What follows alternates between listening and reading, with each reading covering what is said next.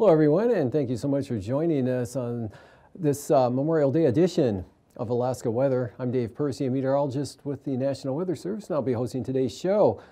Up first on the breakup map, not a lot of change from what we had yesterday. All the rivers here south of the Brooks Range open all the way from start to finish, and up here in the North Slope, the Colville River has some open areas on quite a stretch of that stream there, and then the Kapparik also has a little bit of open area there at the headwaters, otherwise unknown to ice out toward the coast.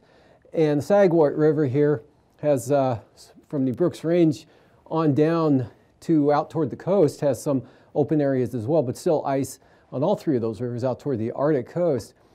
And moving on to satellite imagery, we've got front driving eastward here across the Bering Sea, low pressure hanging back out there toward Shemya. You can see the low center right about in there, and winds pretty gusty out over the western Aleutians.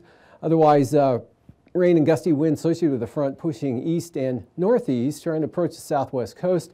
Clouds and wind on the increase, more of an increase in the clouds than the wind out there, but pretty windy and with rain along the Alaska Peninsula up into the Pribilofs here by 3 p.m. fronts past St. Paul, and winds are subsiding and rain becoming a little lighter.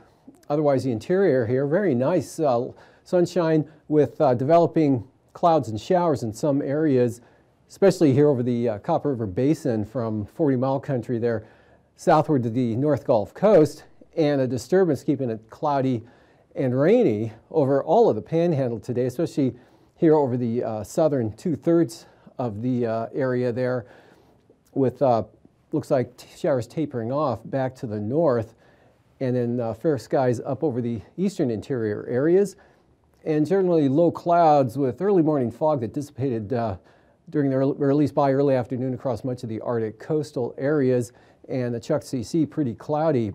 Rolling that through again, you can see the clouds dissipating initially, then starting to rebuild here on this frame, and already thunderstorms have developed there.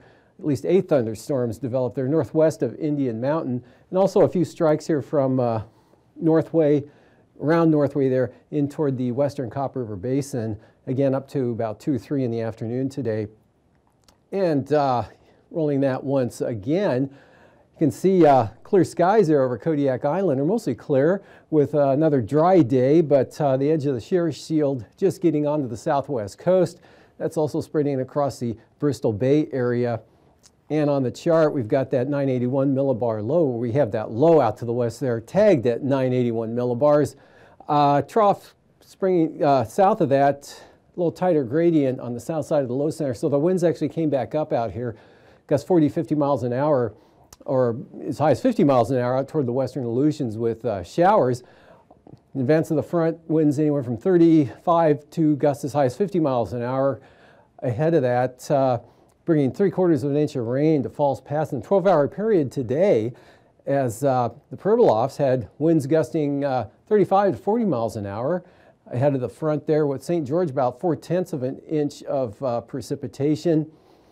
And those are a couple of the heavier amounts, rain spreading eastward along the Alaska Peninsula with Cold Bay getting gusts, 40-mile-an-hour wind gusts there as well today, and winds starting to come up along the southwest coast.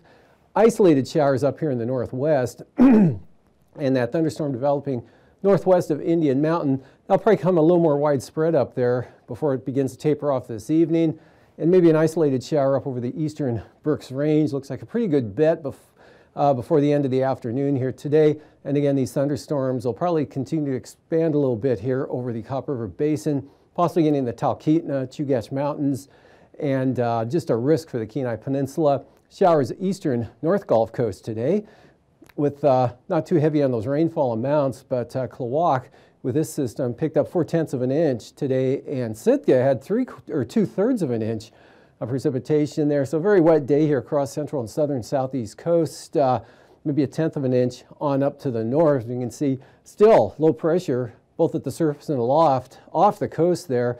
So tonight, showers will taper off up to the north, but linger throughout all of the night tonight. Periods of rain will continue over the central and southern panhandle That trough now continues to weaken, especially at the surface, though, but the whole thing slowly moving eastward there. And then eventually this front will kick it on out. But for now, rain will spread up to Kodiak Island. It'll be a wet night here for Bristol Bay, Alaska Peninsula. Risk of some shower activity over the southern Kenai Peninsula later on. And then evening thunderstorms, maybe as far west as the Chugach, Talkeetna Mountains, back across Copper River Basin into the 40-mile country. But just showers along the North Gulf Coast, and then isolated showers this evening here back to the northwest. And this front will begin to weaken considerably, so the wind field won't be nearly as strong as what it has been with it here for the coast. So don't look for a big increase in the winds there along the Yukon Delta coast or the Kuskokwim Bay area. Showers, lighter winds for the Pribilof. Showers and pretty gusty winds. Could still see gusts 35 to maybe as high as 45 miles an hour over the western Aleutians. But most of the shower activity will be along or north of the Aleutian chain there at the bulk of the moisture here over the western Bering Sea. That's going to move into the Pribilofs tomorrow afternoon on Tuesday with a little bit of an increase in the winds back up to 20, maybe gusts 35 miles an hour. That'll be moving into both St. George and St. Paul during the afternoon hours. Otherwise, this front edges its way inland with the precipitation, although it's becoming lighter here and the whole thing weakening. Heaviest amounts will be around Kodiak Island and the Pacific side of the Aleutian Range, with some rain up into the Kamishak Bay area, possibly reaching the southern Kenai Peninsula again along the North Gulf Coast. Increasing chances of moisture there, nothing heavy yet. Scattered showers, Copper River Basin, Susitna, Madanuska Valley, and also up there over the northwest part of the state. Better chance for some thunderstorm activity now from the actually maybe even the Kobuk, Selawik, up to the Noatak Valley areas. Sunshine, North Slope in the afternoon, Brooks Range, but lingering fog along the Arctic coast. And another trough keeps it breezy and unsettled out over the western Aleutians. Showers continue there over the southern southeast coast, but beginning to taper off. They're definitely tapering off up to the north with maybe some clearing. And then for Wednesday, that system's off, weakened, washed out, all into Canada.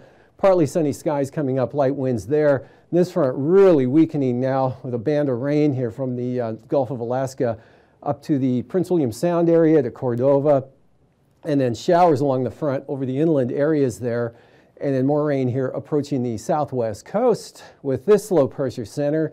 Actually the original one now down up to 998 millibars for the pressure, and a weaker one develops up here with the main frontal boundary there in the northwest. And another trough, not really all that strong, pushes into the far western Bering Sea, bringing chance of rain or fog and drizzle. Definitely IFR will be pushing in with that, IFR flying conditions, and that's about it. Winds won't be that big of a factor at all, nor here with this system here in the eastern Bering Sea. Just looks pretty showery for the Pribilofs and continued cool and unsettled for the eastern Aleutians, the Alaska Peninsula, but improving there for Unalaska and Nikolsky in the afternoon as dry air starts to come in from the west. And a lot of showers, pretty numerous here, even some rain for the western Alaska Range on up across maybe the northern Kuskokwim Valley. Showers again along this weakening front. North Slope dry, but low clouds, fog persisting for the Arctic coast with a very light wind pattern up there now. East maybe 5 to 10 or 15 miles per hour, and roughly that's about it. Again, as I mentioned, for the southeast coast, drying out pretty nicely from Yakutat all the way down to Dixon Entrance, partly, maybe mostly sunny for at least one day in a row. And on to the lows tonight down that way in the lower to mid 40s there, warmest in the south, 46 for Net, for example. South central Alaska, 40s, maybe upper 40s, Madanuska, Susitna Valley, or Susitna Valley, or no, the Madanuska Valley, probably a little cooler in the Susitna Valley, especially around the Willow area. Lower 40s here back toward the Ambler area, Galena, with 30s eastward there to as low as 31 at Eagle. Arctic coast, lower to mid 20s and 30s out to the west. And for the highs tomorrow, mid 40s for the Aleutians and upper 40s for the Alaska Peninsula. Lower 50s there around the King Salmon area. Looks like 55 to 62 or 3. South central Alaska with 50s along the North Gulf Coast. 65 to 72 here over interior Alaska with mid to upper 60s all the way back to the Noatak Valley there in the western Brooks Range area. So good warm up going on there. It'll trigger those afternoon thunderstorms, and highs in the lower 30s in portions of the North Slope and near 30 for the Arctic coast. Lows following night, no change for the Panhandle in the 40s. 40s here, south central Alaska in the near 50, lower 40s in the interior, lower 20s up there along the Arctic coast for the lows now, and 30 to 35 in the northwest, 35 to 40 for the southwest, lower 40s for the Alaska Peninsula, and then the highs on Wednesday, 65 to 73, call it that, here over the central interior, 60s again all the way back out to the northwest, 40s over the Aleutians. And now, aviation weather around Alaska. IFR here along and off the coast from covering Nunivak Island to St. Matthew Island, east of the Pribilofs now by tomorrow morning, on down to the Alaska Peninsula. VFR, Yukon-Kuskokwim Delta, inland areas there, Seward Peninsula, eastward to the border, IFR north of the Brooks Range to the Arctic coast, and IFR here, North Gulf Coast and into Prince William Sound, as well as pushing up into the Wrangell Mountains. It looks like back to the Talkeetnas, western Alaska Peninsula, northern southeast coast, and southern Panhandle. For the afternoon, that breaks out to some areas of VFR for the Panhandle. IFR persisting here along the North Gulf Coast of the Kenai Peninsula, eastern Kodiak Island, back around to the Alaska Peninsula here, but mostly marginal out west, and diminishing IFR there, but still hanging in around St. Lawrence Island. And through the afternoon, some IFR persisting on the central North Slope. And for the morning on Wednesday, back into the lot of more low clouds and fog covering back into the North Slope Arctic coastal areas.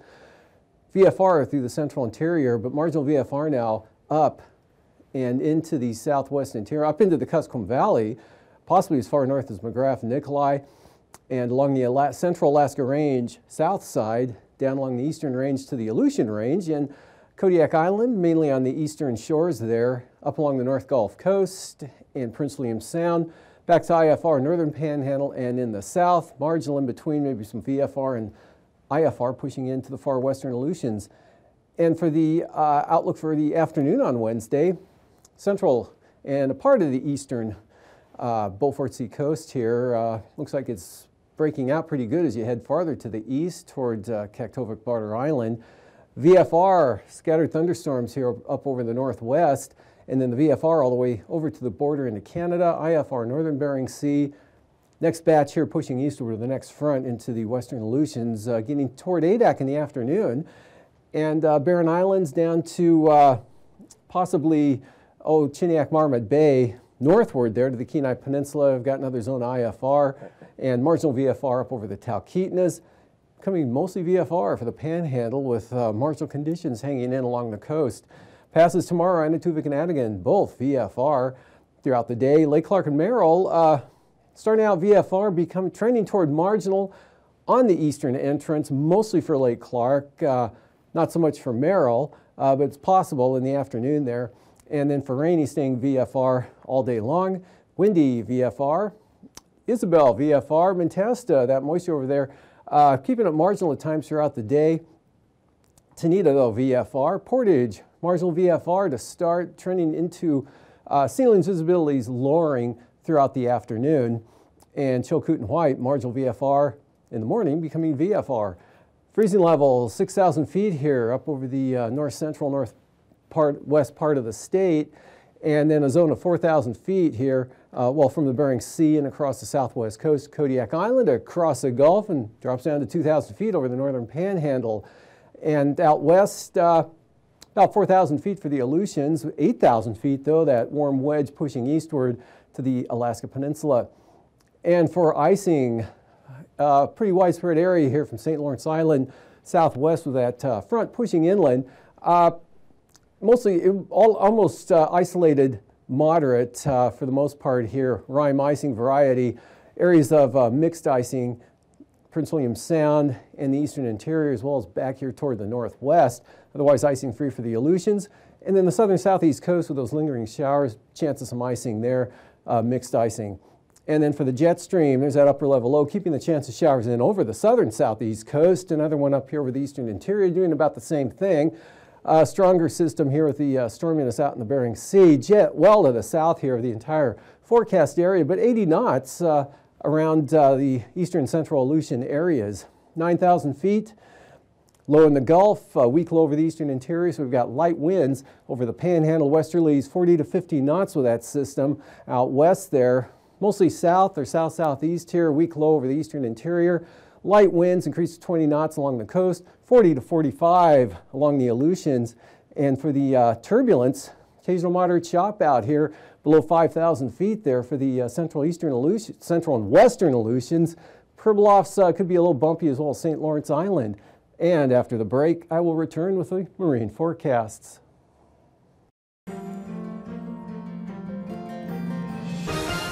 Hello again, I'm meteorologist Dave Snider with the National Weather Service with another edition of Alaska Weather Facts. And joining me today are not just one, but two people, both with the last name Stevens, which is even more fun, but no relation. We have Eric Stevens from Dehne and George Stevens, who is a mechanical engineering student from the University of Alaska Fairbanks. Did I get that right? Yep. Awesome. And today you guys brought a really cool toy, or I should say tool, with you. It's a sandbox, but why are you guys working on a sandbox? Well, it's part of our senior design project, and we were approached by EPSCoR to build this for them.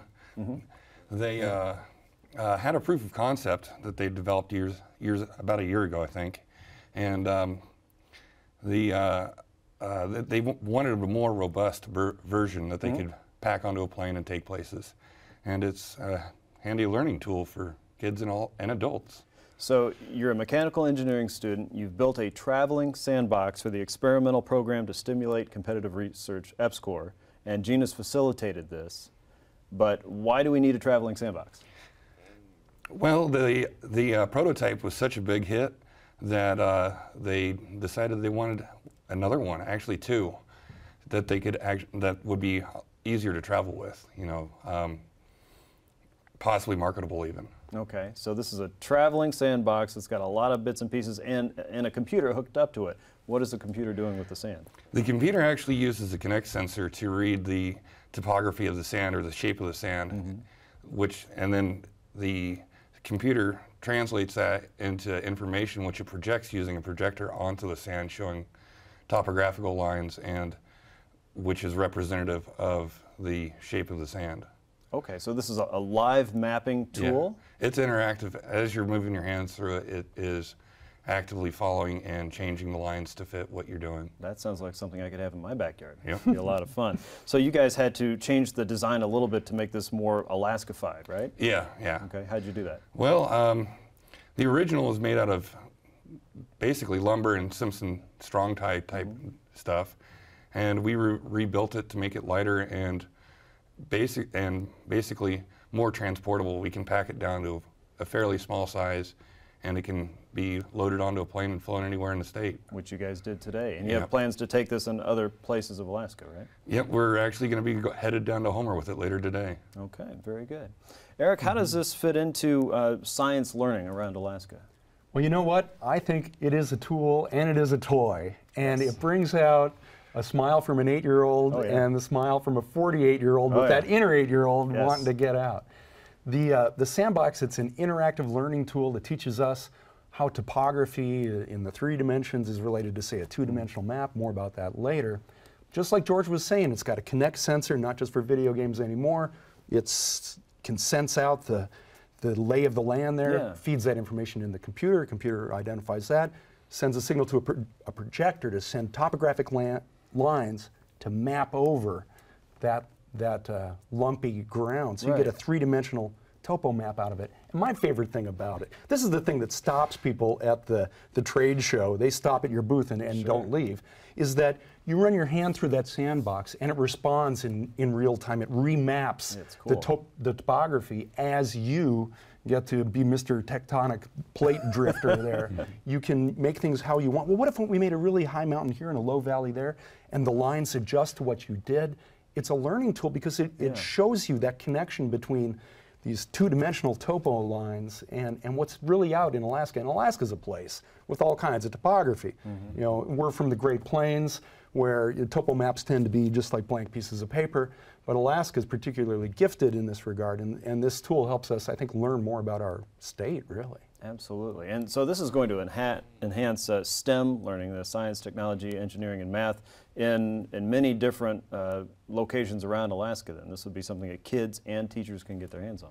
Mm-hmm. It sure is. And I mentioned the, it's like flypaper at a booth that, or at the Science Potpourri when we had Greg's original version of this sandbox, and that one was made out of scraps of wood, and it was a prototype. But even that one, before it had some of the refinements that George and crew have made for this newer, upscaled, maybe a 2.0 version of the sandbox, even that one was so attractive to people. It just demonstrated that this has potential to be a learning tool, an outreach tool, an education tool that now is portable and can go places in Alaska.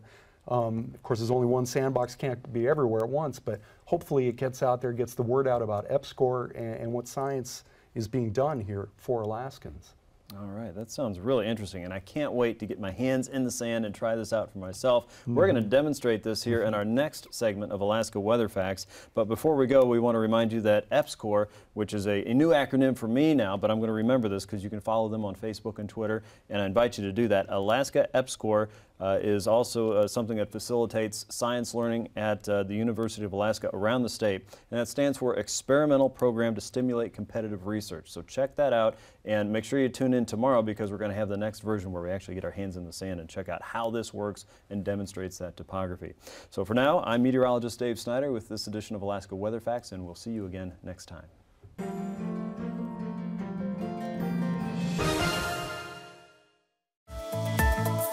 And now, marine weather around Alaska. Welcome back. Looking at today's sea ice analysis, winds will become more southeasterly over the next few days, so start to look for ice to begin to move off to the northwest, and also start to see some ice breaking off the coastal ice that's facing northwest.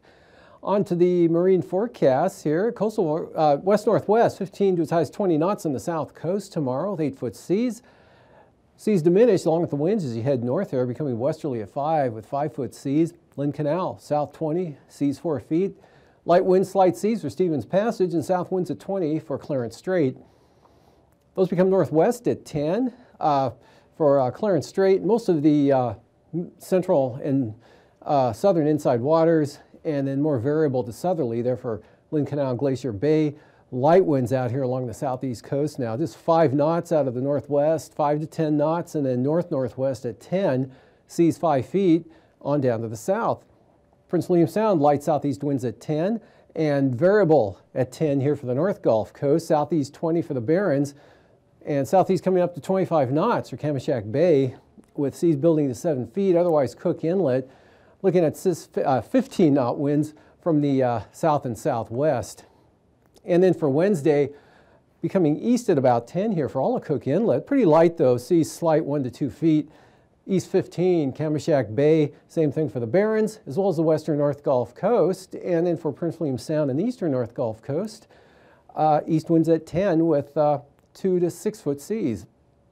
And Kodiak Island, 15-knot winds in store for tomorrow out of the east for Shelikof Strait and southeast along the eastern zones. South 20, southwest of Sitkinak, Alaska Peninsula, southwest winds 20 knots. Seas as high as 11 feet here on the south side. Southeast 20 for Bristol Bay with 3-foot seas. And then for the day on Wednesday, very light winds now along the east side of Kodiak, 10 knots, northeast 15. That'll probably be an afternoon wind there for Shelikof Strait or a mid-morning wind. Anyway, northeast 15, northeast 10, southwest of Sitkinak, pretty light and actually becoming variable. Southwest 15 to become south 20 on the Bering Sea side of the peninsula, south 15 for Bristol Bay. And for the western Aleutians, west-southwesterlies at 30 knots. Seas 13 to 15 feet out there. And let's see, Adak-Atka zones, southwest 25 to 30, with those seas 11 to 14 feet. And then 20 to 30 knot winds here for the eastern Aleutians. And that'll be out of the southwest, and those seas will be running anywhere from 9 to 13 feet. Outlook for Wednesday, lighter winds, less sea heights, lower sea heights. West-southwest at 20 there for the eastern Aleutians, with seas down to 7 to 10 feet. West at 20, 9-foot seas now for Adak and Atka. And then southwest coming up to 25 knots there as that next trough begins to swing in toward the far western Aleutians. Southwest coast. South of Nunivak Island, small craft advisory, south winds 25, seas 6 feet. Southeast 25, so small craft advisories on the north side of the island as well. And winds coming up to 25 knots through St. Lawrence Island. Small crafts also for St. Matthew Island. Those seas building as high as 10 feet. Pribilof, south 30, almost a gale, but not quite. Seas building to 13 feet. And those 15-knot winds tomorrow, Norton Sound will become south 15 for the day on Wednesday. Southeast coming down to 20 for St. Lawrence Island. Southerlies, 25 knots, southwest coast, good for small craft advisories with 9-foot seas. Southwest 25 and 13-foot seas for the Pribilofs, south at 20 for St. Matthew Island. Eastern and central and Beaufort Sea coast here, east at 15, west side east at 15. Those seas there where it's open, 4 feet. And then from Cape Beaufort all the way down to Wales, east winds 10 knots, seas 2 feet. Those will become south at 10 there in those same zones on Wednesday, staying light. And those easterly winds will continue at 15 there for the Arctic coast, except the far eastern zone, east at 20. And then for tonight, again, not too bad over much interior Alaska. The widespread thunderstorm, or the thunderstorms of the Copper River Basin will tend to move south and southwest a little bit, maybe the Talkeetnas and Wrangell Mountains areas, or I'm sorry, the Talkeetnas and Chugach Range possibly, and then dissipate, and showers continue with areas of rain on the southern panhandle. Rain spreads into Kodiak Island, rain across Bristol Bay and the southwest coast, but not much of an increase in the winds. That front will continue to push eastward and begin to weaken considerably, especially late Tuesday. Band of rain with it south from the Yukon Delta, Kodiak Island. Clouds, rain begin to increase North Gulf Coast, especially the west side staying fair over the interior, and looks pretty good over the panhandle on Wednesday. These forecasts are for planning purposes only. Call 1-800-WX-BRIEF for a formal pre-flight briefing. Always file a flight plan before you go flying. The U.S. Coast Guard Auxiliary urges you to leave a float plan with a friend or the harbor master before you go boating.